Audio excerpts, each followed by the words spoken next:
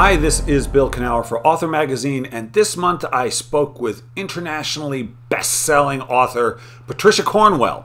We talked a lot about the uncertainty of the author's life, whether it was how she was uncertain, if she was wasting her time when her first 3 novels were rejected, the uncertainty of switching genres as she did recently, and also about how, as an artist, really just as a person, our passions choose us.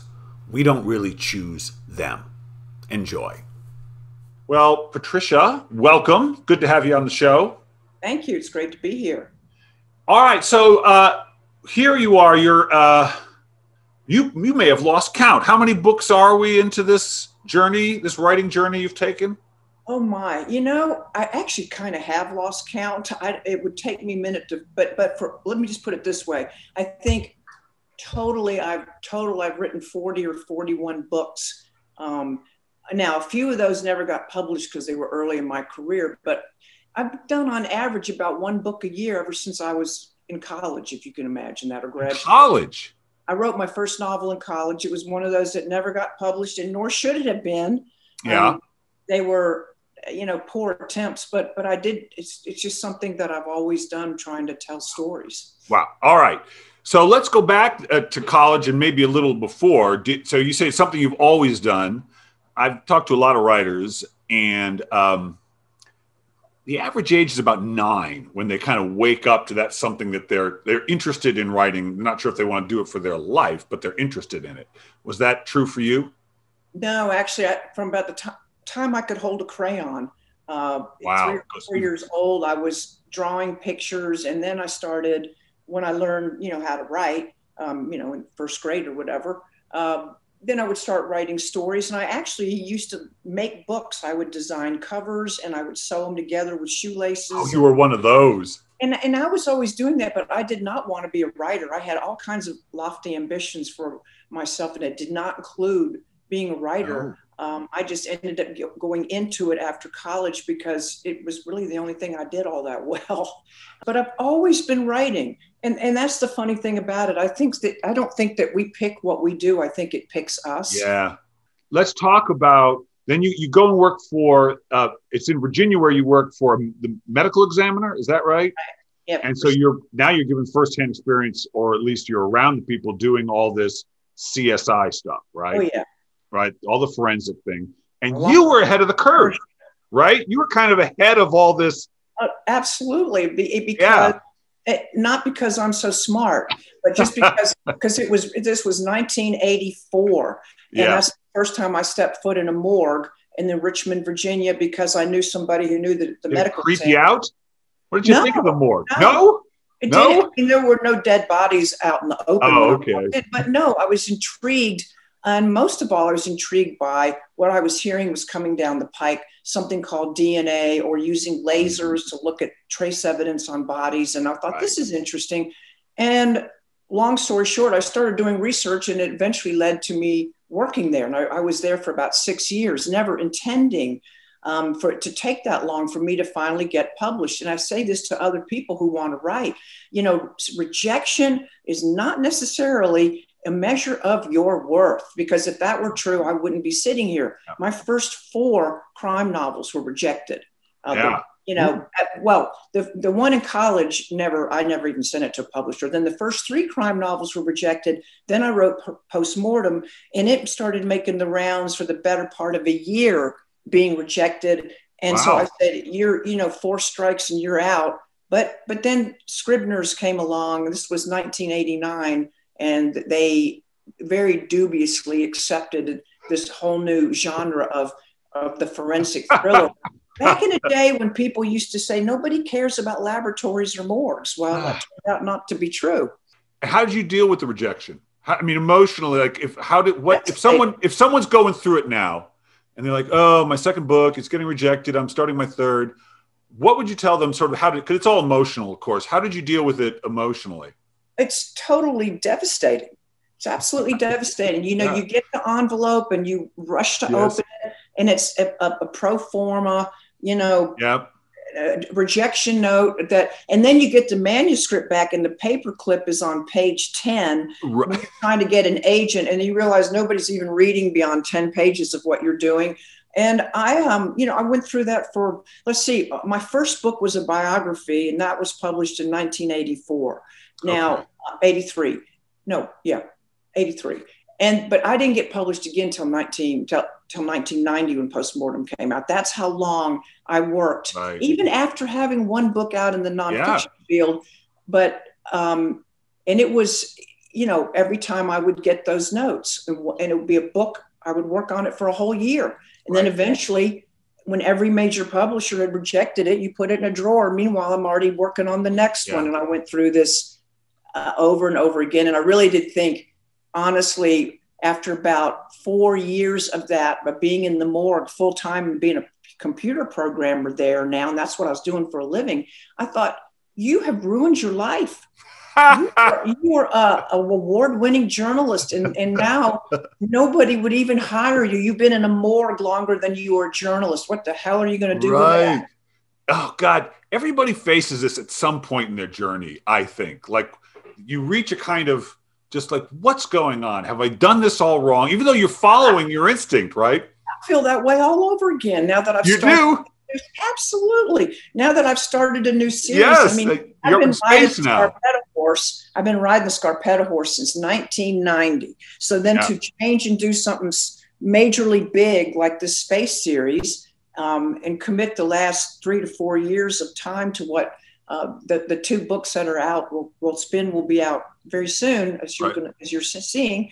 And look, there's lumps and bumps that go with that. Some people don't like that you're doing something new. Some people want what you've always done. Everybody, and it's hard. Some people don't know you've even done it because they still think of you as doing something else. But you know what? You've got to be true to what you love. And if something strikes your interest or catches your attention and you believe there's a worthwhile message there in a story, and most of all, you feel like you've got to tell it, then you just have to do it. There's never be an end of stories, and we always must tell them. And you're still interested in telling. I mean, they still hold you still wake up each day. I mean, sure, some days maybe not so much. Just that's the nature of being a human. But each day you go to your desk, and that's interesting to you. That's still got your attention. For me, it is my reason for being. And I've always joked with people. I said a lot of people are stories. Mm-hmm. And then there's some of us who are meant to tell stories. I'd rather be the story. I'd like to be the professional tennis player. I'd like to be the astronaut. Right. But I'm here to tell. That's what it simply seems to be my mission. And I'm trying to do the best at it that I can. And when I do it well, it makes me happy. Does it? Does it? Yeah, until I get the bad book review, then I'm not happy anymore. Well, screw that. I mean, isn't there something, I got to say, when you step back from your desk and it's gone well and you've been in that zone, I assume you get into that zone where it's going well and you feel like you've discovered something and you feel like the characters in your case are probably doing things that you didn't entirely expect. Maybe they said things you didn't. Right. And you step away from the desk before you start thinking about whether it's going to be published, how much it's going to sell. Well, you know it's going to be published, but how much it's going to sell and isn't there a moment of satisfaction that can't touch until you start thinking about it? Oh, listen, when I used to, this hadn't happened in a little while, but particularly in the earlier years when I would write that last sentence. Yeah. It was the most emotional thing. You know, I feel a chill. I would sometimes just feel like almost like crying. You know, it is a joyful limbic moment when you finish a work that you feel is good. And then there comes to everybody that judges and does whatever they're going to do, good and bad. And to be honest with you, I learned a long time ago, try not to listen to too much of that. Yes. Good or bad. Yes. Yes. You need to be faithful to what your destiny is. And if you're meant to be the one who tells the stories, then do it and do it with all your might. And remember, it's not about you. And that's a hard thing. No, it's not. If you become successful. I've learned a dose of humility after going, around having the very big days where thousands of people would come to book signings to where we are now when that would not happen anymore. Nope. And you learn that most of all, this not really about you. No. Can't be. No. You know, it's interesting. I had written fiction. I now write essentially memoir, personal essay kind of stuff. Mm-hmm. And even that's not about you. You think because but even that is not about you. It's about the reader, even in that case. They think they're reading about you, but they're reading about themselves through your life. And that was a lesson I had to learn. Well, listen, that's the key to success when you understand this one little bit of mathematics, which is if you give people something that they want, they will come back. And whether you're giving a talk or you're writing a book, give people something so they don't waste their time. Yeah. And then they will come back. It's about them. But of course, it's also about what we want to do and how we want to say it. But you should never forget that there's your audience. And, and I always say I am so grateful for every single one of those people, because without that, I wouldn't have a voice. That's right. That's right. And I found success when I saw writing as something I could give to others, as opposed to what could the publishing world give to me. Nothing happened when I was looking for something from it. As soon as I said, what can I give? That's when everything opened up. And that was a generous view as opposed to a sort of a greedy view of it. And it changed. Listen, I would be very suspicious of anybody that wants to write a book just because they want a bestseller or they want to make money. Right. I'm sorry that, I'd like to believe that when Michelangelo released David from the marble, he wasn't thinking about how many coins he was going to get for it. Right. I'm hoping he was thinking about the miracle of it. Yeah. And that you do it for a passion and it's an honor, but it's not without its punishments. And sometimes it's also great with its rewards. Yeah, absolutely. All right. Well, listen, I got one more question for you, Patricia. It's been a joy talking to you today, but I got one more question. And what I'd like you to do is finish this sentence. We've talked about it a lot in one way or another, but let's get right to it. If writing has taught you anything, all the writing you've done in your long life, if writing has taught you anything, it's taught you what?